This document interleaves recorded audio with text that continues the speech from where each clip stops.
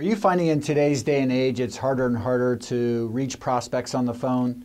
Maybe you have that initial conversation with them in some way, shape, or form, but after that it seems to be a lot of email going back and forth.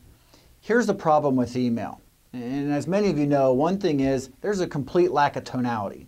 And without that tone, you may ask a hard-hitting question.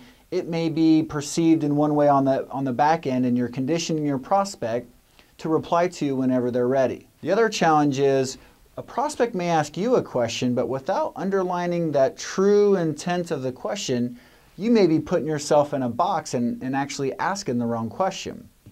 Email isn't about figuring out those compelling reasons of why they would buy from you, or how much money they're willing to invest for a particular opportunity, or how even that decision process is going to be made.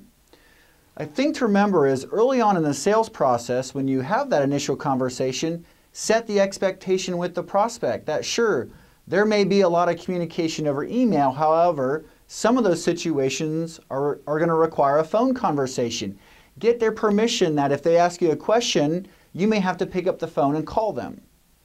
So when it comes to email, thing to keep in mind, pick up the phone, set the expectations up front, have conversations around those hard-hitting questions, exchange the data over email, and you may find your process being a lot shorter.